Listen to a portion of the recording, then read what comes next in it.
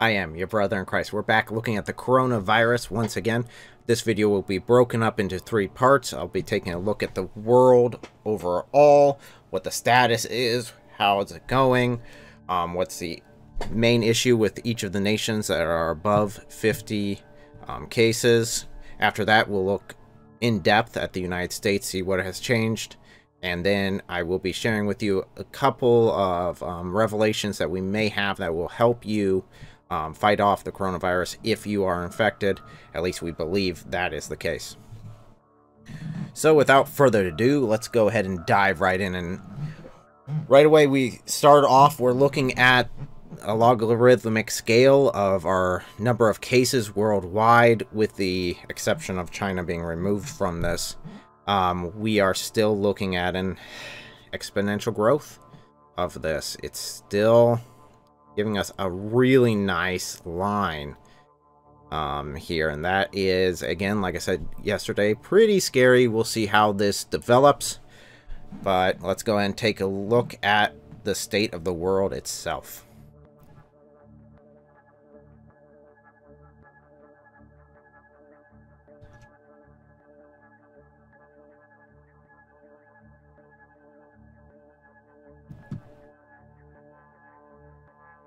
So taking a look at the world overall, we have a lot of red on our map. We are looking at 95,178 cases. We have 3,254 deaths. Recovered is 51,435 so far have recovered from this. Those death numbers I don't trust, though, because again, that is including mainland China. And they have not been honest with their numbers. In fact, they have been caught fudging them. So let's look at our best example outside of mainland China, which is South Korea. Zoom in there for you. Okay, South Korea, we are looking at 5,621 cases. That is up 435 from yesterday.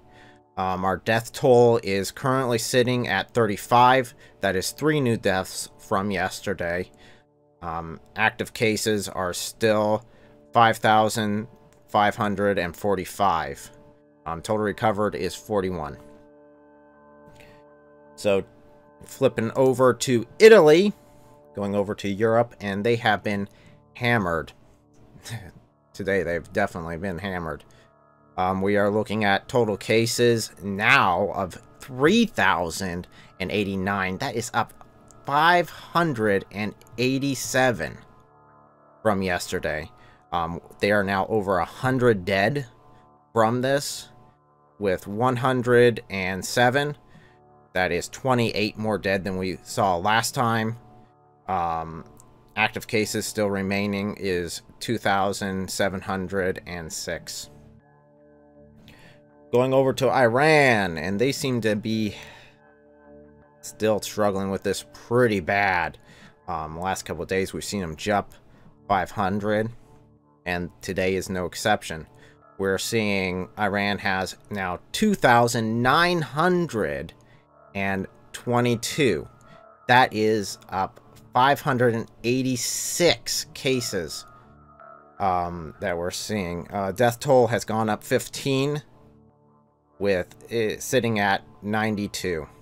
Active cases is 2,278. So looking over at Japan, we're seeing 331 cases. That is up 38 from yesterday. So far, the deaths have not changed. They're still sitting at 6. Active cases, we're seeing 282. So going over to France. The French, they are sitting at 285 confirmed cases. That is up 73 from yesterday. We are still sitting at 4 deaths, but they have not changed as far as their deaths go, thank God. We have 269 active cases there. Jumping over to Germany, we are seeing 262 cases. That is up 59 from yesterday. We are not seeing any deaths so far, thank God for that. The active cases are still sitting at 246. Down to Spain. The EU is being absolutely hit with this. We're seeing 228 cases. That's up 63 from yesterday. We see, unfortunately, 2 confirmed deaths so far. That is up 1 from yesterday. We are seeing 224 cases still remaining there. We go over to the United States, and it has spread like wildfire here. We have 154 cases so far. That is up 30 from yesterday. We're seeing 11 dead. That is 2 from yesterday. And we have active cases of 134. Going over to Singapore, we're still seeing the same numbers from them. 110 cases. I'm wondering if their reporting is behind and we're just not getting the update. So far, they have no deaths, according to that, and no change. Going over to Hong Kong. Zoom in there. Hong Kong, we are seeing 103 cases. That's up 2 from yesterday, and we still have only 2 deaths so far. I trust their number slightly more than I do China's, of course. Going over to Switzerland, we see 93 total cases. That's up 35 from yesterday. Let me zoom out a little bit. That's up 35, and we are seeing no deaths. They still have active cases of 90, so they only have 3 recovered so far. The UK. Over the UK, man, they joined us, and they're here to definitely play. The UK is at 87. That's gone up 36 from yesterday.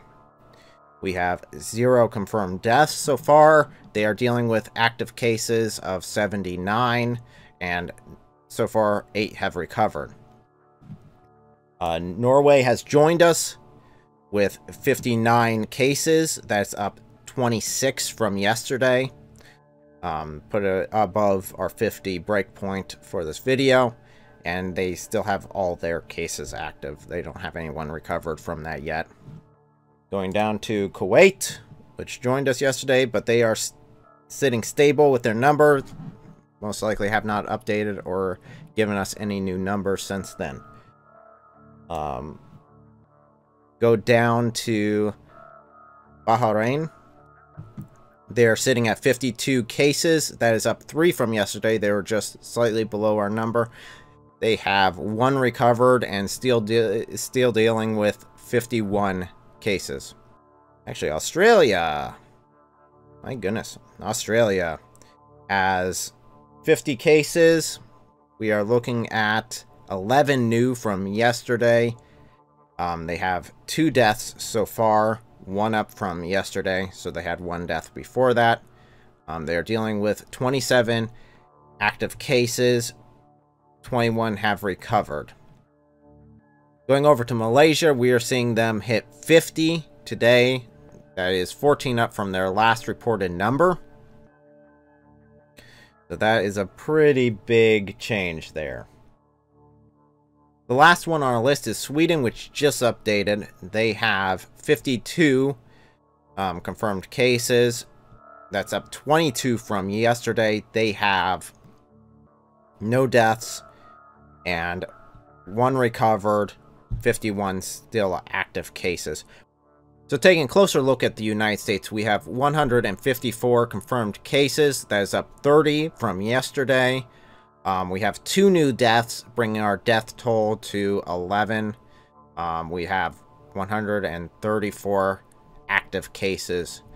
These are, unfortunately, due to a lack of testing equipment, we are only seeing a small number, and I'm thinking we have a lot more in the United States than what they're actually catching. See a large portion of it over here on the west coast, and then some on the east coast. So far, the central United States has gone pretty much untouched so far. So looking at the highlights from the United States, we are looking at 2 new deaths and 30 new cases. We see 1 death in Washington State, the other one is in California. This is the first death recorded in California from coronavirus. It was an elderly adult with underlying health conditions. We see 12 new cases in Washington State and 9 new cases in New York State. We also see 9 new cases in California. Those are the highlights from the United States. Let's go ahead and talk about a couple of ways to hopefully help you get past the coronavirus, or at least help you survive it.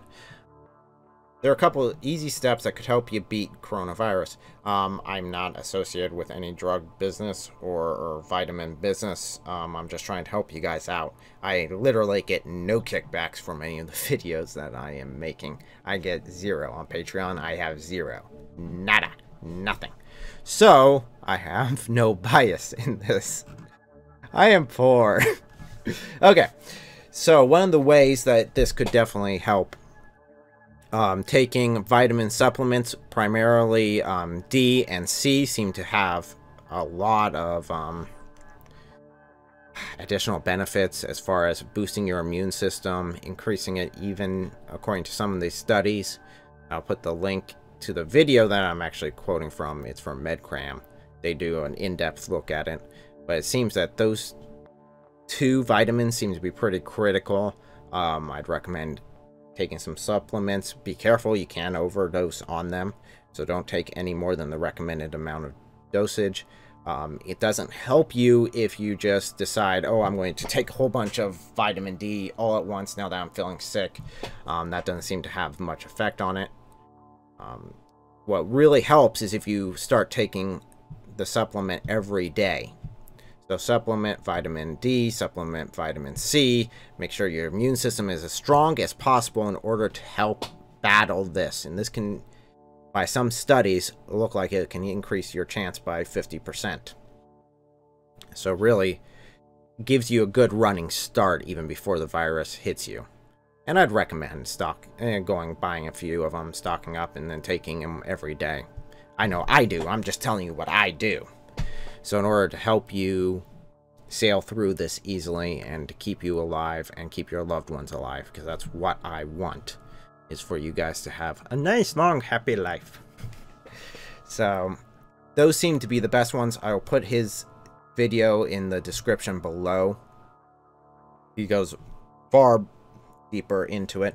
I wonder if that's why we are seeing in Singapore we're not seeing any deaths, unless they're just not reporting the deaths. That would make sense if vitamin D really does help out. The side effect is we might see this diminish as summer hits. Definitely in the northern hemisphere, we are going to start getting a lot more vitamin D just by being outside. So we might see some of these cases, and hopefully we might even see the coronavirus itself just peter out. But that could be wrong. It could be off on that. It's not 100%. We just don't have enough cases, enough study on the coronavirus, how it's affected by vitamin D to really say definitively, this is what you need to beat it. It's the best that we got so far. It won't hurt you. All that's going to do is boost your immune system. You'll be better for it. So thank you guys so much for watching, and God be with us.